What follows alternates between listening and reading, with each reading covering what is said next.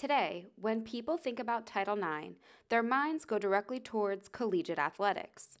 It wasn't until 1975 that equality within athletics was added to the original Title IX amendments. The additional piece of legislation added to Title IX reads, "No person shall, on the basis of sex, be excluded from participation in, be denied the benefits of, be treated differently from another person, or otherwise be discriminated against in any interscholastic, intercollegiate club, or intramural athletics offered by a recipient, and no recipient shall provide any such athletics separately on such basis."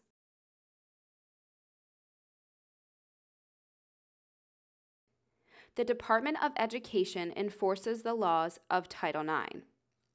Within the collegiate setting, each university is responsible for reporting their own information on an annual basis. Some universities, like the University of Miami, hire individuals called Title IX coordinators to complete these reports. While the reports are not standardized, they must include certain information such as the number of participants, the amount of scholarships given, salary information for head coaches, and revenues and expenses for teams. This information helps determine if a school's athletic department is in compliance with Title IX.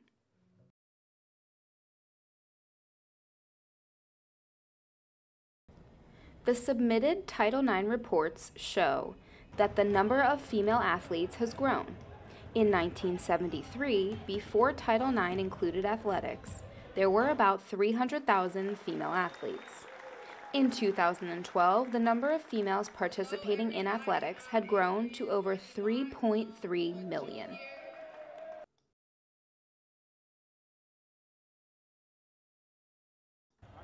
Title IX has had the complete opposite effect on female coaches in female athletics. Unfortunately, throughout the 41 years since Title IX has included athletics, the number of female coaches in female athletics has plummeted by 50%. The decline has occurred in colleges and universities all over the country. One of the schools with the highest level of female coaches is the University of Miami. We sat down with a few members of the Caines family to discuss their thoughts and experiences with Title IX.